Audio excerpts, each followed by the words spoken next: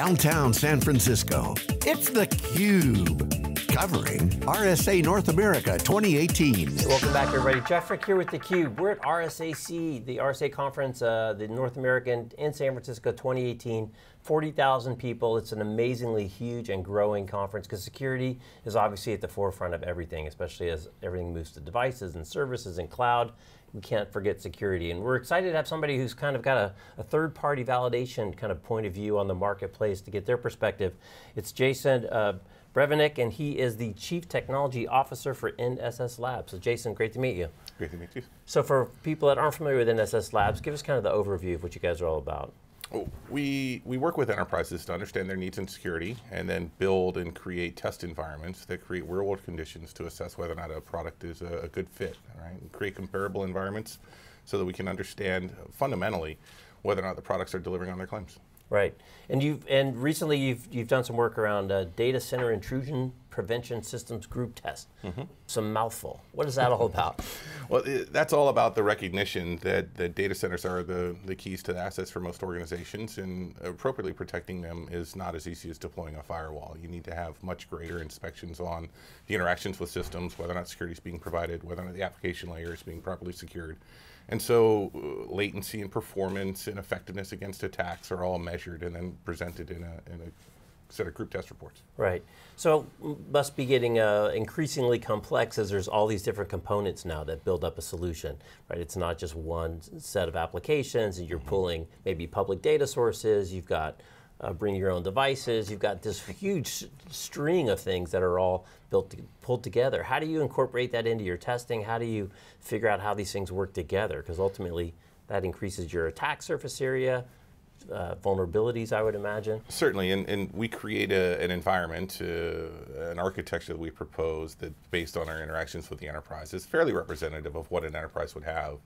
And then we create or simulate the types of interactions you would have with the different systems, generate attacks against them, and measure whether or not the products are able to sustain concerted attack from an adversary, all the way into creating evasive techniques so that an attack that is known to be blocked by a technology, we would apply different techniques to make it evasive and see if we can evade the security controls and measure those. So how accurate are people, not to call anybody out, but how accurate are people in assessing the effectiveness of their own products and solutions?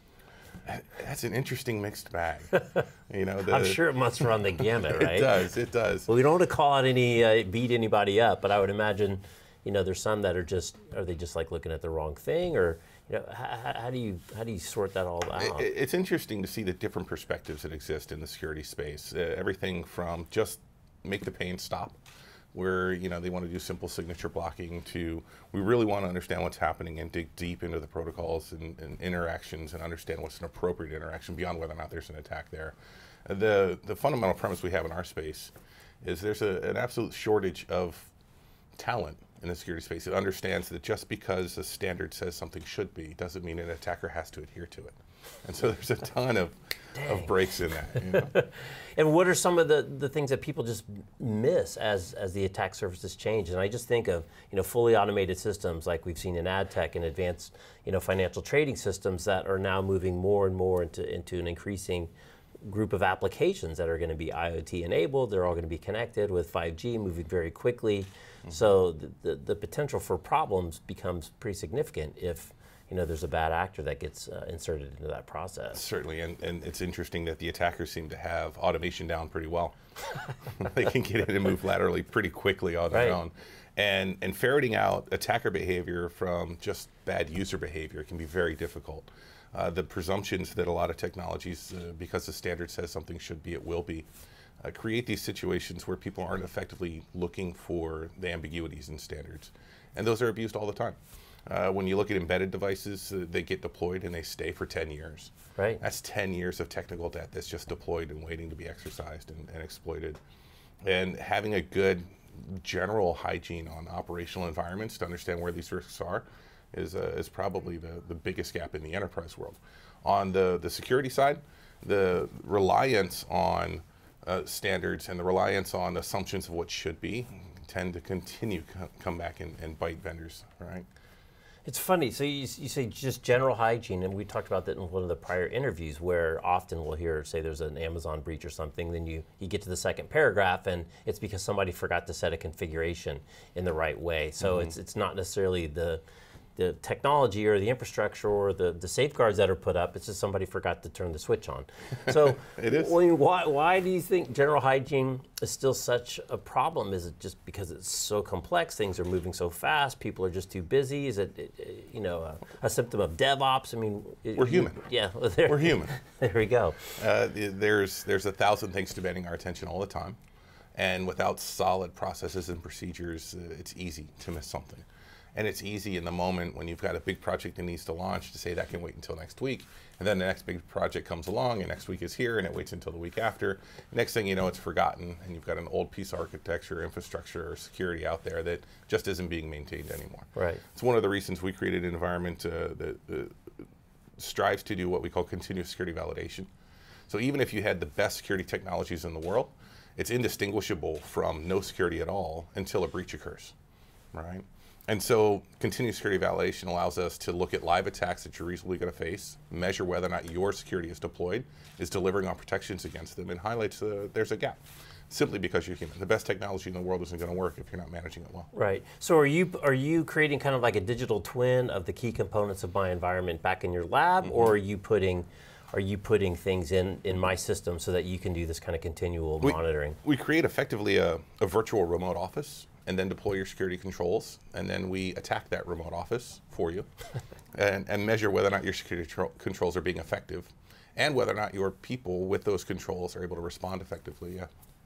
So what's been the impact of public cloud, or the rise of public cloud? Both obviously for those applications that are sitting in the public cloud from the enterprise perspective, but now it's creating this kind of hybrid situation where they've still got stuff in the data center, they've got stuff in the public cloud, there's probably some stuff that's migrating in between, maybe it's test dev in the public cloud and it gets deployed internally, or maybe they're trying to do a lift and shift out of the data center. So how has the rise of public cloud and with that hybrid cloud and multi-cloud environments impacted your guys' world?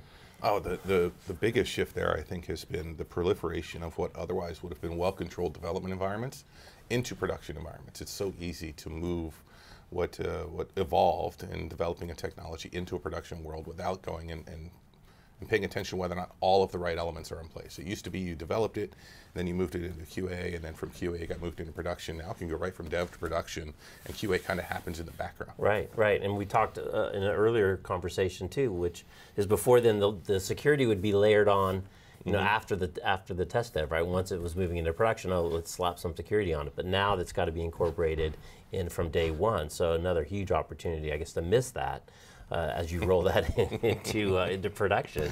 It seems like nobody ever thinks about security first, right? It just isn't the function. No developer ever wakes up in the morning and thinks I need to do secure and then develop features. Their life is all around delivering the value to the customers they're looking for, and security prevents them creating the feature velocity they want to deliver. There's always a push and pull there to get the right balance, and it's easy when you're not under a sustained attack to believe that security isn't important.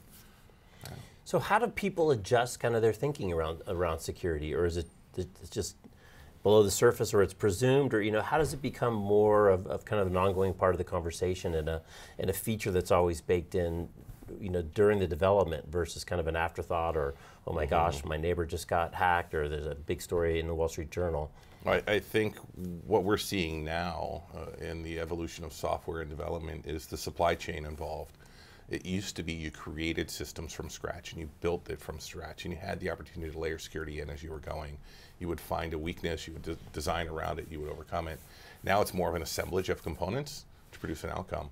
And if security wasn't built in when the component was built, you pretty much lost that opportunity, and it's hard to go retrofit that.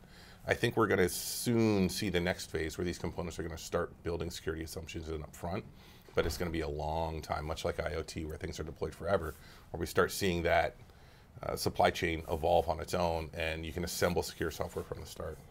Yeah, it's amazing that it's still kind of an afterthought when these things are in the newspaper every day, and it's almost an assumption, maybe we're getting a little numb to the thing, that you're going to be breached and you're going to have an issue, and it's really more kind of how do you react to it, how quickly can you find it, how do you limit the damage, because it seems like everybody's getting breached every day. Especially when you consider we have decades of technical debt There are companies that still run their businesses on mainframes that haven't been produced in 20 years. I didn't even think of that part of it. All right, last question before I let Jason let you go. Big week this week at RSA. What are you looking forward to? Oh, I'm looking forward to really the evolution of advanced endpoint technologies, the delivery of visibility to the enterprise so they can do new response actions based on new knowledge. I'm looking forward to the growth of automation. Automation as it relates to security elements so that we can reduce the human element in the mistakes that are made, right?